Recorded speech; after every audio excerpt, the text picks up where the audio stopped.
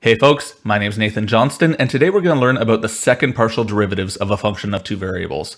So we've already learned about the first partial derivatives of a multivariable function. What they are is you hold all of the variables except for one constant, and then take the derivative with respect to that other variable.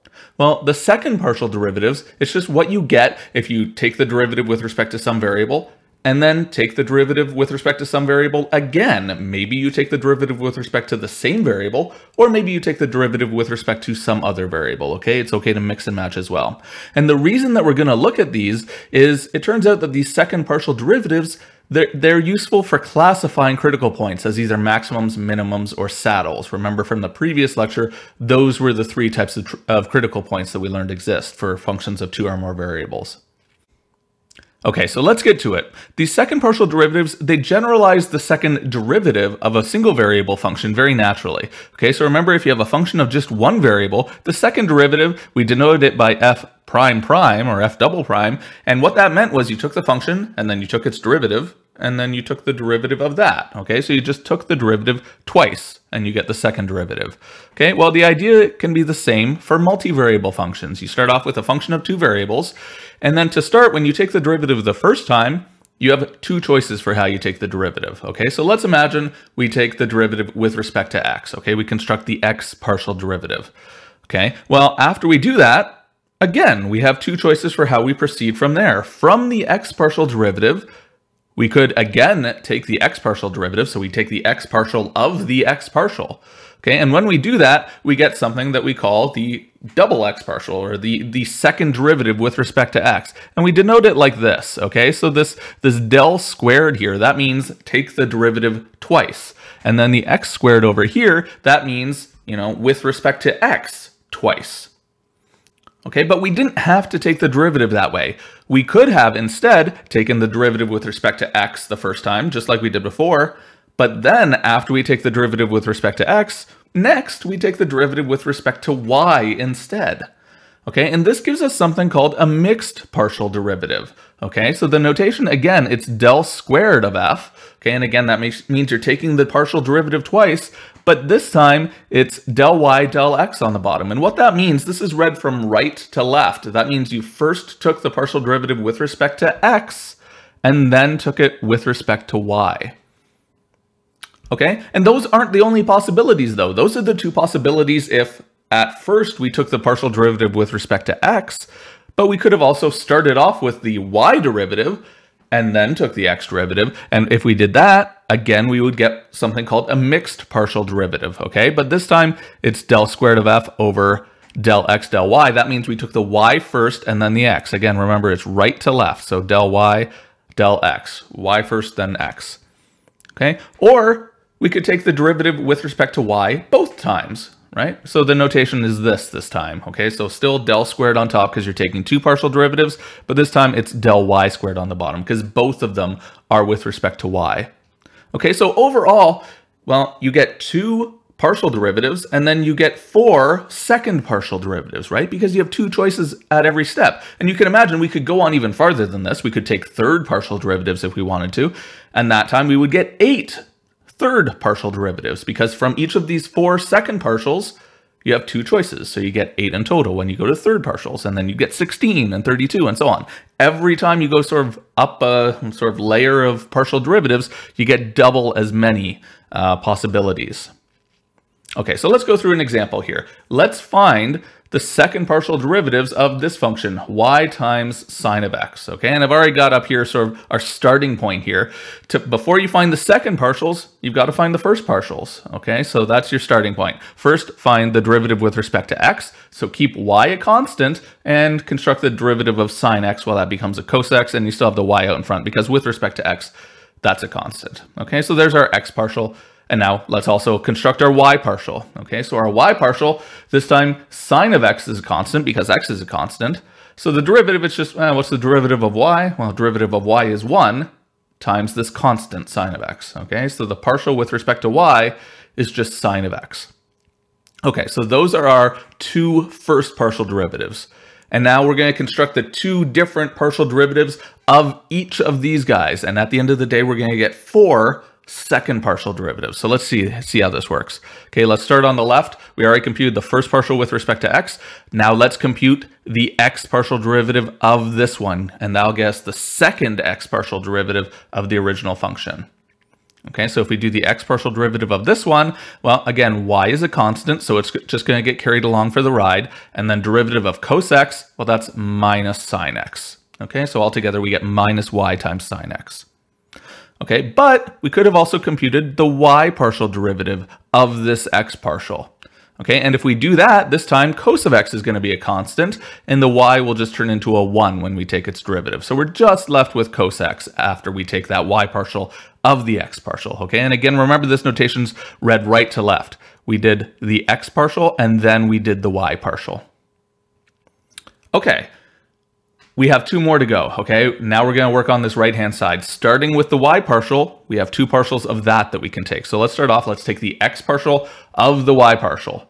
Okay, so we're going to take the x derivative of sine of x. Well, so derivative of sine of x is just cos of x, so we get this here. The derivative where we did the y derivative first and then the x derivative, we get cos x at the end of the day. Okay, and now if we go back and take the y derivative of this y derivative of sine of x with respect to y though, so be careful here.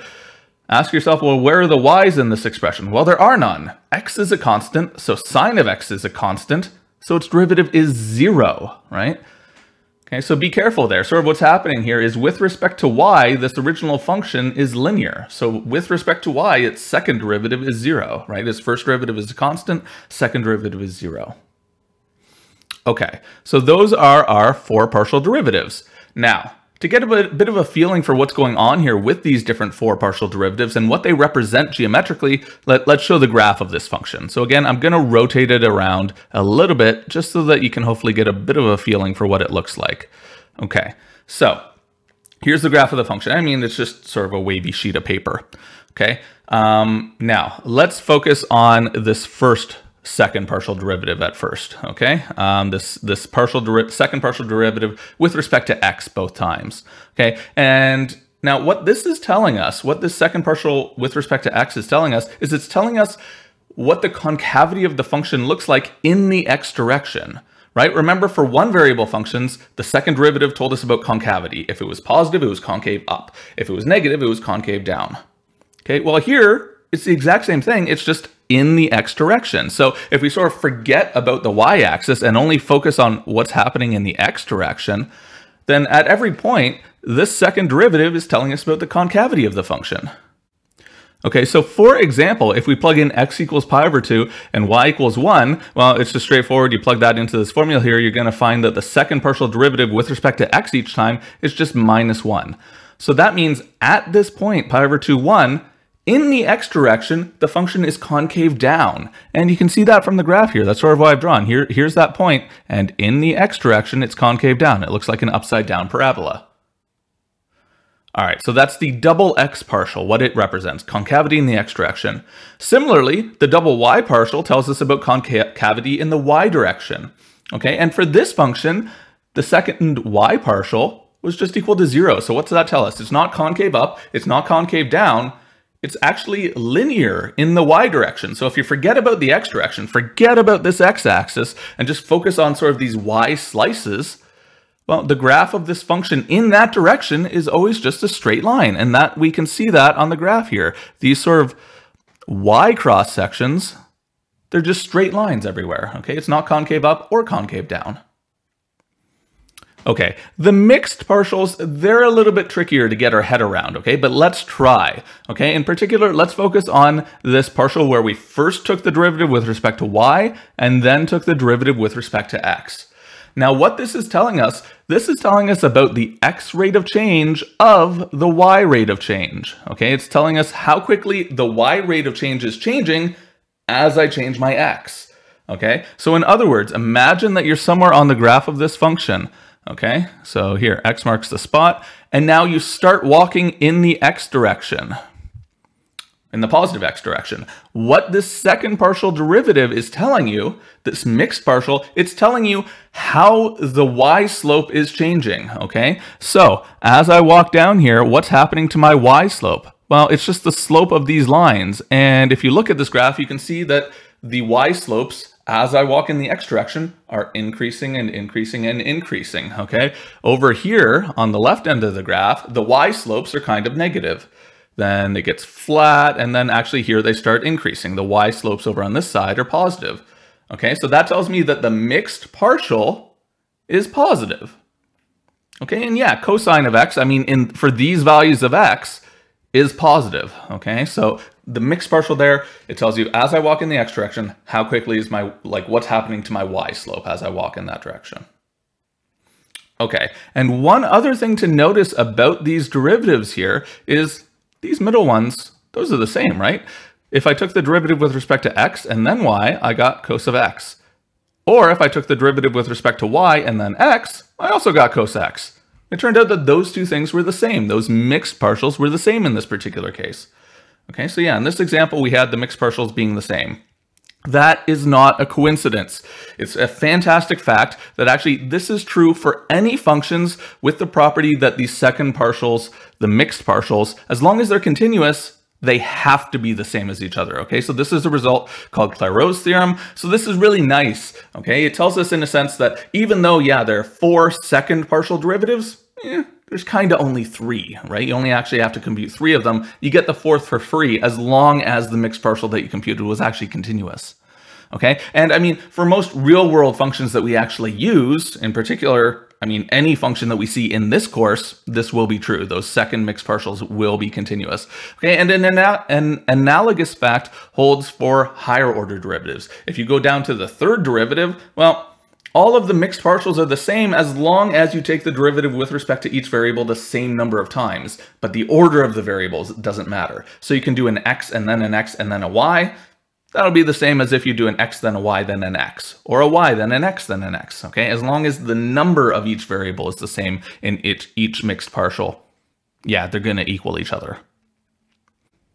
Okay, so that will do it for a discussion of second partial derivatives. What we're gonna do next class is we're gonna use these second partial derivatives to classify critical points, and we're gonna classify them either as mins or maxes, or, as these saddle points that are neither mins nor maxes. Okay, so I'll see you then for that.